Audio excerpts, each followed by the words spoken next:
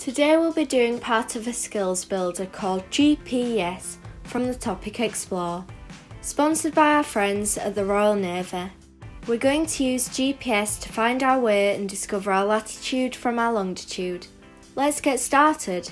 You'll need a phone or tablet and a pen and paper.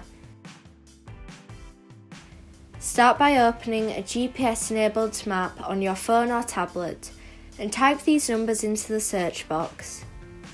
51.4988815, comma, -0.143234.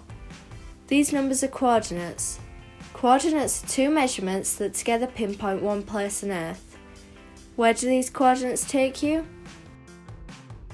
It's the Girlguiding headquarters in London.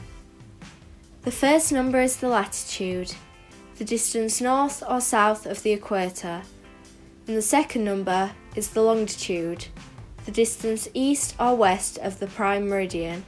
Latitude and longitude are written as two strings of numbers with a comma in between, often in brackets. Latitude is always first. Using your device, touch and hold a place on the map that isn't labelled. Can you find out its latitude and longitude coordinates? Your map can give you the latitude and longitude coordinates of any place in the world.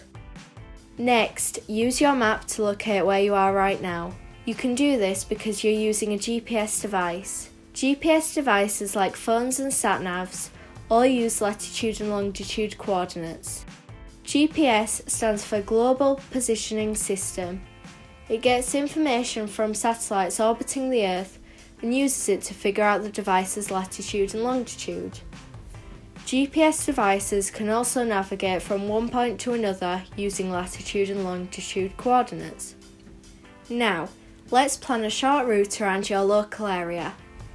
Choose up to 10 places to visit, starting and ending the route at your home or unit meeting place. You could even include a theme in your route, but try keep it a secret. You could pick road names that all begin with the same letter, or that spell out a message, or will your route map out a picture? It's up to you.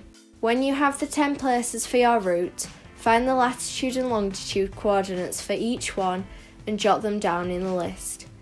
Make sure to copy them carefully, always putting latitude first, then longitude, separated with a comma. Now give your coordinates to someone else and ask them to follow it using a GPS device. Get them to write down the name of each location they arrive at and see if they can figure out the theme at the end. They can mark the points on a map as they go. Ask them to create a secret route for you to try too. When going on a walk, stay safe and check your route with an adult before you go. You could go together or agree to check in with an adult while you're out and about.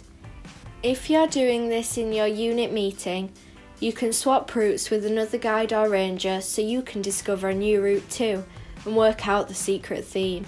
This activity was from the Explore Skills Builder Stage 5. For more fun activities, head to the Girlguiding shop at girlguidingshop.co.uk.